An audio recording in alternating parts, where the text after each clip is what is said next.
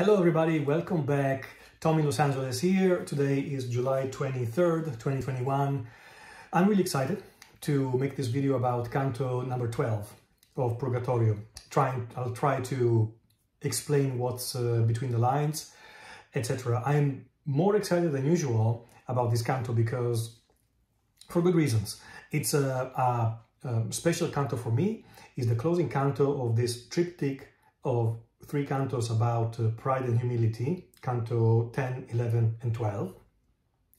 And we see Dante's powers at their majestic peak, unsurpassable. It's almost like seeing Michael Jordan in 1989 or 1990. And he explains to us again and again what pride is and what kind of poison for our soul pride actually is. Even if we think we understand it, we probably don't, to be honest. I'll speak for myself only, but this is my fourth reread of the entire Divine Comedy, and I am every single time surprised by how much the negative stuff that Dante is talking about, especially the lack of humility and the examples, the negative examples, are reflected in my day-to-day life. So I have a lot to learn from Dante every single time I reread it. The canto opens with this beautiful and biblical image of the oxen. It's a reference from the Gospel, of course, for my yoke is easy and my burden light. That's the Gospel of Matthew. As oxen yoked proceed abreast, so I moved with that burdened soul. He's still talking about Terrace, the famous miniaturist from the previous canto.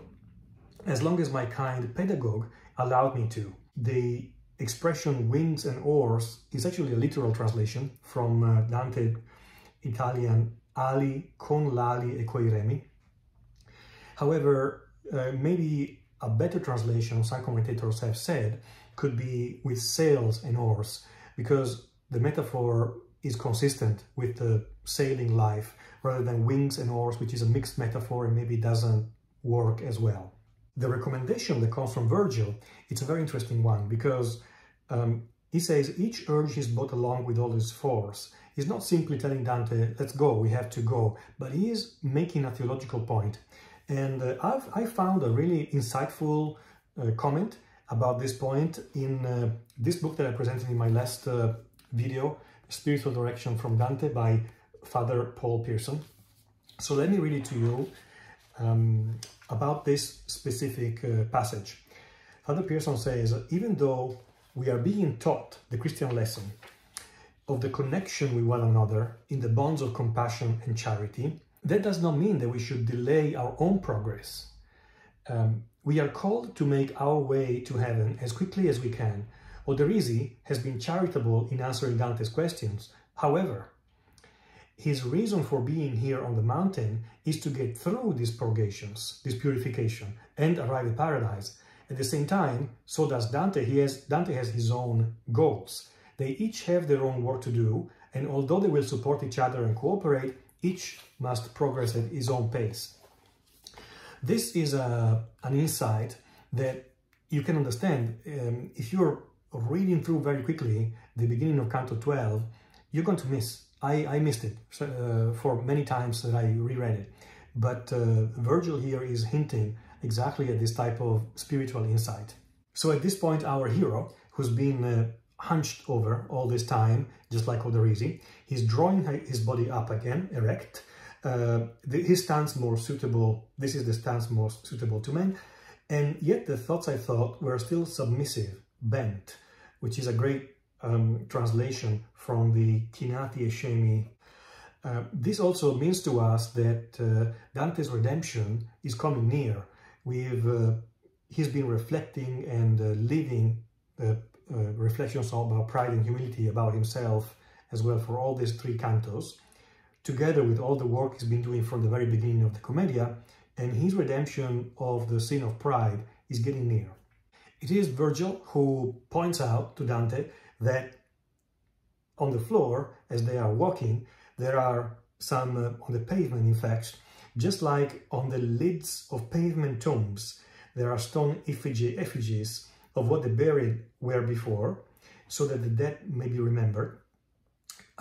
There are some carved, even more skillfully, some carved images and effigies on all the path protruding from the mountain. So we need to imagine this path, which is the first terrace of Purgatorio, which is paved with sets of carvings. They are paired, so 2 by 2 by 2. And we don't know exactly their dimensions, but I tend to imagine them pretty large and taking the entire space of the path itself. Remembering the examples of humility that Dante saw in Canto 10, Mary, etc., which were on the actual vertical side of the path. I'm saying he doubles down, because he really increases the number of the ekphrastic presentations, the artistic inventions. He's a poet and he's inventing sculptures, which I love, because these are imaginative sculptures that nobody will never know, but they're there, and they're even possibly more beautiful because they are only in our imagination and in his imagination. A couple of things before going through them in the detail. These examples of pride are sketches, are real sketches by a master, because the examples of humility were a little bit more articulated. In this case, Dante concedes only one tercet for each little sketch, and the way he does it is so effective that in only 3 lines, very short lines, he captures the essence of a complex scene. And in most cases, in the majority of cases, he's actually presenting us a myth or an event while it's happening, rather than after it's happened or in a static way. So it's much more dynamic.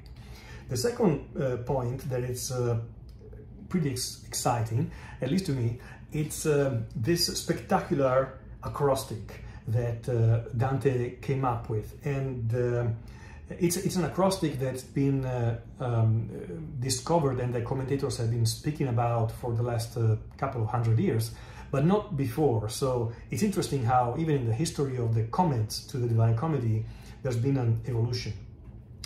In fact, Teodolinda Barolini, who is the author of the Digital Dante website at Columbia University, she says, a magnificent acrostic displays the 13 examples of pride almost visually. Letters are deployed as a kind of artwork. What are these letters? They are the first letter of each terzina, for starting with verse 25.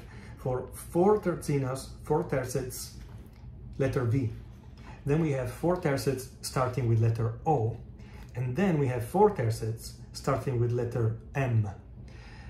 Knowing and remembering that during the Middle Ages, the letters V and U were written the same way as a V, what Dante is doing here is putting in the background, almost in transparency, uom, the word uom, which means uomo or man.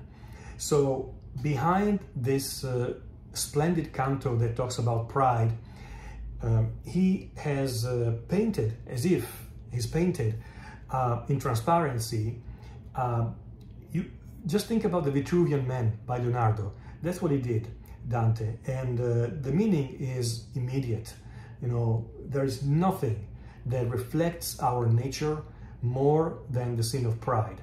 It's so ingrained in our DNA, in what we are, in our essence, that, you know, in this important canto about pride, Dante made sure that he wanted to reinforce the fact that it's the most human, the most important sin that we need to be careful about, pride.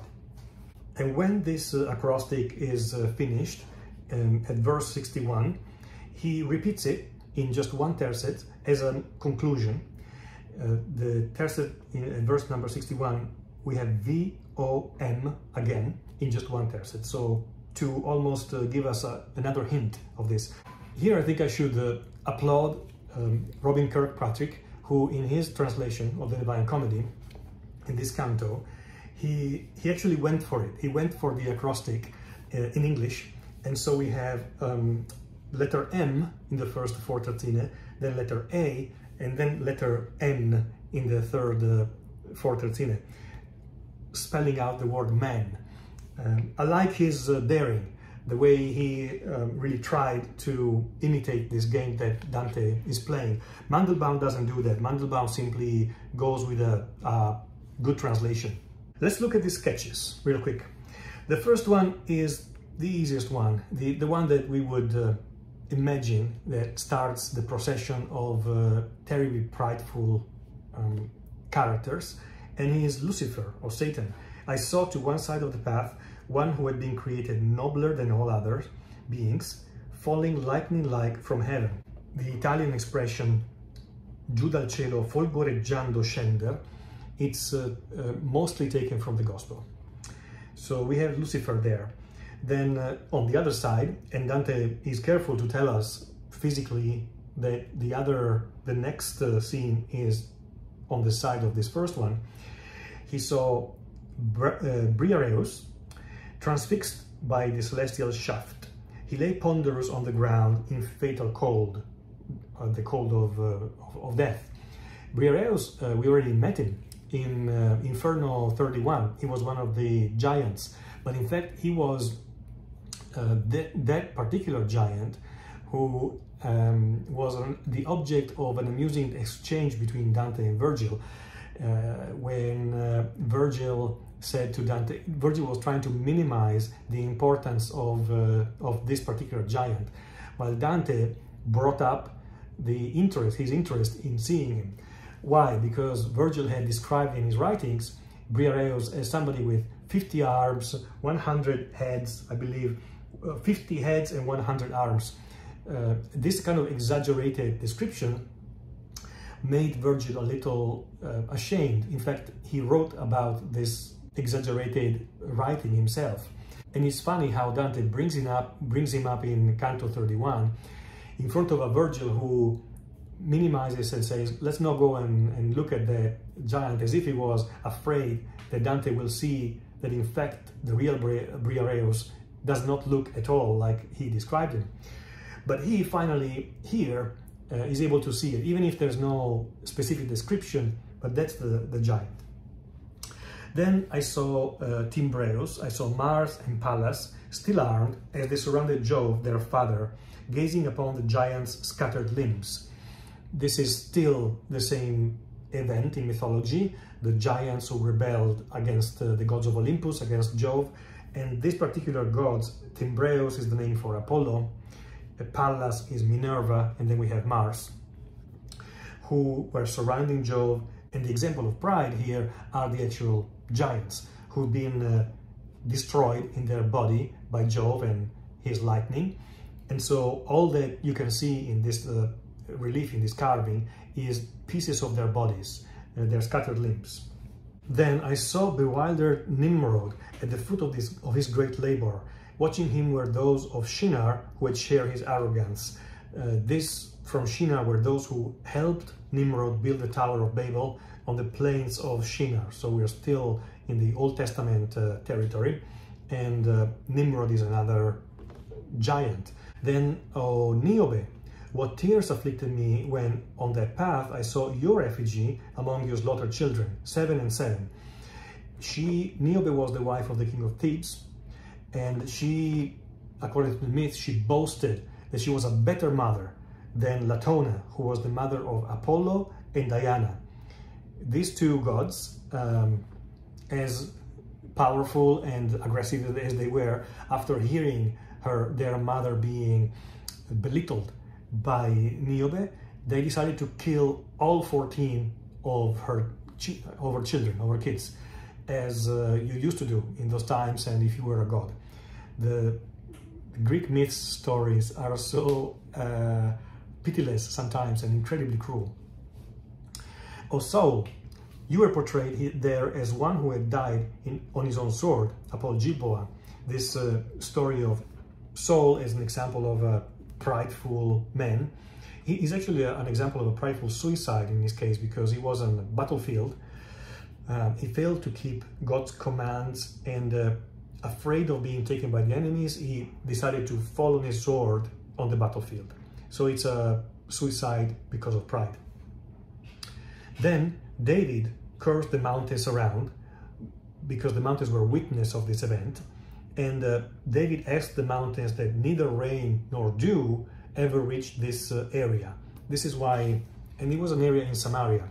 This is why Dante is saying, upon Gilboa, which never after knew the rain, the dew. Again, myths and some biblical references here. Omed Arachne, we also see Arachne in Inferno as well.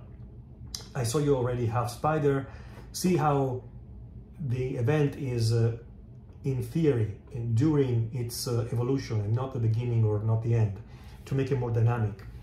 Wretched on the ragged remnants of work that you had wrought to your own hurt. Then we have Rehoboam, you whose effigy seems not to menace there, and yet you flee by chariot, terrified, though none pursues. It's another peculiar story from the Old Testament. Rehoboam was the son of Solomon. He was chosen to become king of Israel. But he didn't accept to lower the taxes. So out of the 12 tribes of Israel, 10 of them rebelled against him. And even if they didn't threaten him yet, at least he wasn't under physical threat at all, he decided to run away, to flee on this chariot, even if no one was pursuing him. So this is why Dante is saying, though none pursues, you're fleeing. It also showed the pavement of hard stone, how much Alcmaeon made his mother pay, the cost of the ill-omened ornament. Where Alcmaeon's mother, her name was Eriphil, she betrayed her husband for a necklace that belonged to a goddess. She was so enamored with this, the beauty of this necklace, and therefore the sin of pride. The pride was in thinking herself worthy of a necklace that belonged to a goddess. And she betrayed her husband, and as a consequence, her son then decided to kill her, as usual, bloody, cruel myths stories. The next one showed the children of Sennacherib, the king of Assyria, one of the kings of Assyria. As they assailed their father in the temple, they left him dead behind them as they fled. Then it showed the slaughter and devastation wrought by Tomiris when she taunted Cyrus, "You thirst after blood, with blood I fill you." I like the Italian, "Sangue sitisti e io di sangue tempio." It's a legend, but it's rooted in history, because this is Cyrus the Elder that the legend is talking about, when he attacked a particular town in the area where the Massageti used to live, and Tomiris was the queen of this Massageti. They defeated Cyrus the Elder, and after the defeat, she decided to decapitate him and put his head in a vessel full of human blood. That's what you used to do at in those times. And finally, he showed the rout of the Assyrians sent reeling after Holofernes' death, and also showed his body, what was left. This is Holofernes. He was an Assyrian general. Ancient history, he was defeated and decapitated by the Jewish. That was the war between the Assyrians and the Hebrews back then.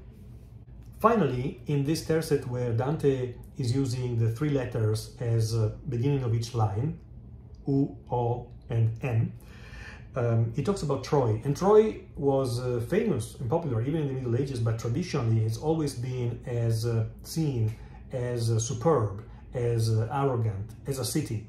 So he's not talking about a person here, but as the city of Troy, turned to caverns and to ashes. So we've seen these 13 effigies or carvings that represent really sketches of pride or examples of pride.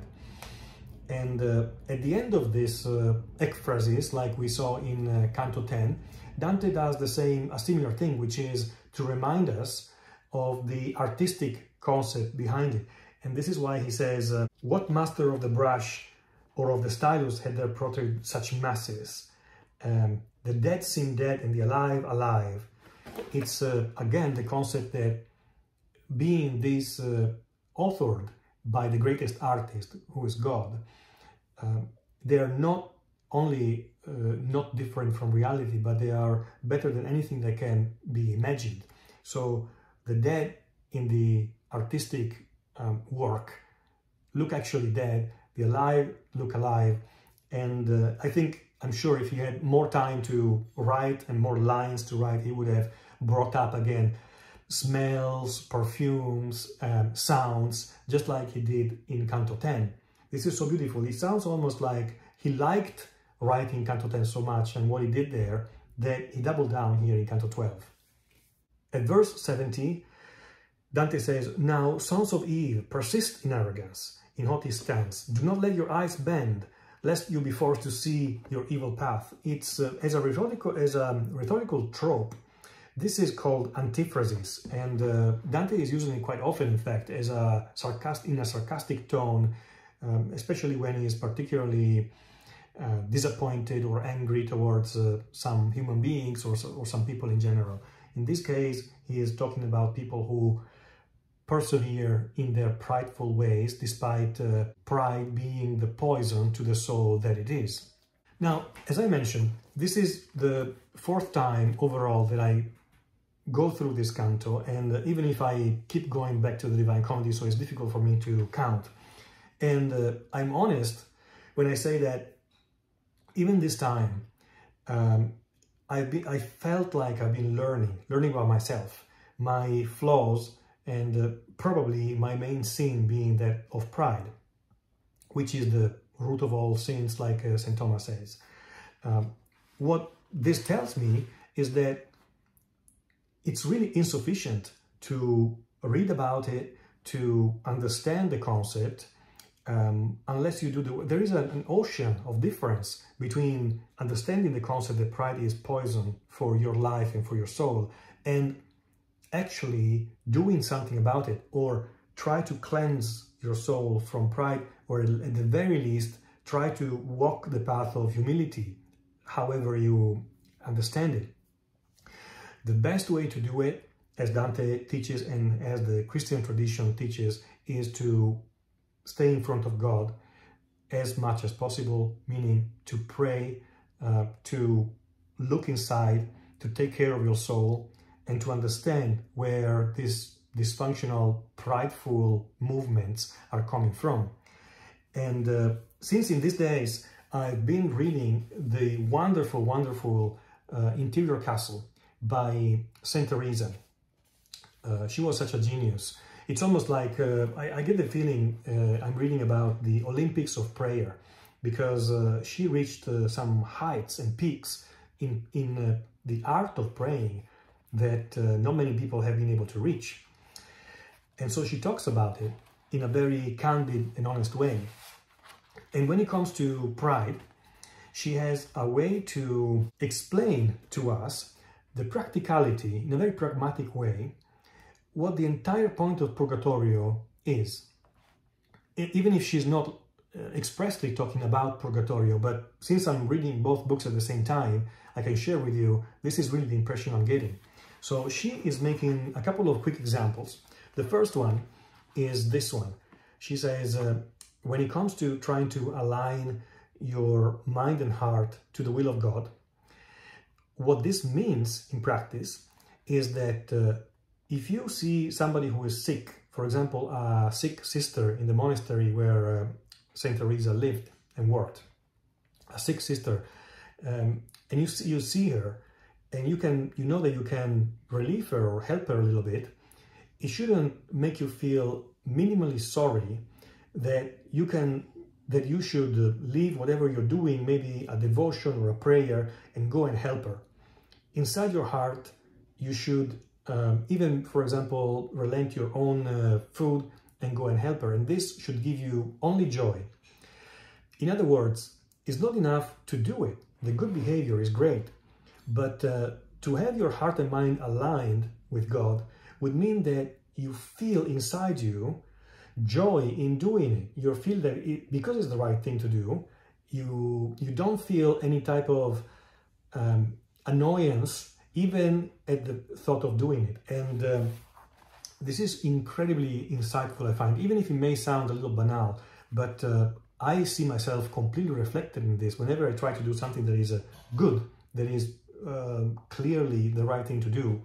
But inside myself, I still have a little bit of grumbling, and I realize, thanks to Dante and thanks to Saint Teresa, that that grumbling in itself is wrong.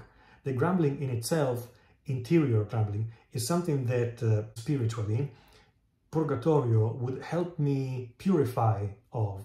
I find this such an important concept. Then Virgil and Dante see this angel, the angel of humility. There is a structured rite that will repeat in every terrace, where the angel of the specific virtue opposite to the sin will appear and cleanse Dante of the P on his forehead that represents that specific sin. The 6th of the hours of the morning, so he talks about the hours of the morning as handmaids of the day. And this means that it's noon in this moment, in the day. The description of the angel is at verse 88. However, I don't know if Mandelbaum is doing the best he could here in describing, in translating the description of the angel, because he says his clothes were white, and in his aspect, he seemed like the trembling star that rises in the morning, which is beautiful, very beautiful. But Dante kind of lasers in the angel's face rather than his general aspect. And Dante says the angel was bianco vestito, which is just one word to say dressed in white. E nella faccia, the face, quale par tremolando mattutina stella. So this trembling star is Dante's metaphor, but he uses it only for the visage, for the face of the angel. So there is a little bit of difference here. Very interesting, at verse 94, this invitation answered by so few, O humankind, born for the upward flight. It's a crucial verse in the entire canto. Dante says, O gente umana, per volar su nata, perché a poco vento così cadi? We are born to fly, spiritually, in our spiritual potential. We have the potential to fly. And yet, it's only a little something, a little gust of wind that makes us fall and go back to our usual ways and our usual habits. Dante describes the physicality of this passage that's been indicated by the angel. He mentions this church, which is the church of San Miniato al Monte. I'm going to show it because it's a very beautiful place and a church. And this Rubaconte is a bridge over the Arno River, today called Ponte alle Grazie. Marvelous architecture and marvelous touristic destination for many. Really, really beautiful. There is a criticism towards Florence and towards political corruption here from Dante. Florence, where Dante calls it the well-ruled city, that's pure sarcasm. When he says when record books could be trusted, because today, in Dante's time, the civil authorities have become so corrupt, they cannot be trusted anymore. While we began to move in that direction, Beati Pauperes Spiritu was sung so sweetly. It's the first beautiful beatitude out of the Sermon on the Mount in both Matthew and Luke in the Gospels. And it reflects really the concept of humility as opposed to pride. Something that might be a little bit confusing is the fact that Dante has structured Purgatorio with 7 terraces and therefore 7 sins and 7 beatitudes, while the Beatitudes in the Sermon on the Mount are actually 8. Dante is following St. Thomas. St. Thomas wrote that the Beatitudes were 7 by conflating a couple of them into one, still using all the Beatitudes of the Sermon on the Mount, but using the number 7 to describe them. That's why Dante is using 7 as well. But I seemed to be much more light than I had been before along the level terrace. This is another really, really fascinating concept. It's like many other things, but really it's a factual truth. The fact that in your spiritual journey, something that Saint Teresa talks about as well in her interior castle, in the different mansions of the castle, how just like a skyrocket when it's leaving Earth, it needs the most power to detach itself from the force of gravity that is strongest at the level of Earth. Then the farther away it gets from the surface of Earth, the easier it is and the less power it's needed to fly away. It's the same principle. Dante recognizes that, and that's also the reason why once he's being able to be cleansed of the P for pride, the other ones are starting to get a little faint as well, because there is a relation to all the other sins. So it's not that they are separated in boxes, but they all interrelated. In fact, it's actually Virgil, the one who explains this concept here at verse 121. When the peace that still remain upon your brow, now almost all are faint, have been completely, like this P, erased, your feet will be so mastered by goodwill, that they not only will not feel travail, but will delight when they are urged uphill. We will find that after getting to Eden, the Garden of Eden, Dante, together with Beatrice, will be able to fly with her. This lightness is a physical description, but it reflects a certain feeling of lightness that can be experienced during a spiritual journey when the hard work is done. In any case, we need to remember that Dante expected or assumed that he would go back here after his death and have to purify himself from the sin of pride, just like the other ones with the carrying the rock, etc. That's what we are brought to conclude or understand. But for the purposes of his travel, of his journey, the P is cleansed away. And here we have the conclusion of this canto, which I love. It's so simple, but it's extremely beautiful. You know, at this point, just imagine how long Dante has been living with this imagined character of Virgil, and for the first time allows him to turn around and smile at him with a beautiful, beautiful smile, without any type of explanation or articulation, because it's not needed. It's pure joy at seeing that his pupil, his follower, is progressing in a way that he will never be able to progress. But he is, in fact, joyful for him. Thank you again and very much for watching this video. It's one of the best, one of the very best cantos. I would really sit in front of a jury and argue this point. This is one of the very best cantos of the Divine Comedy for many, many reasons. And I hope you liked it. And I hope this was useful information. Thank you again.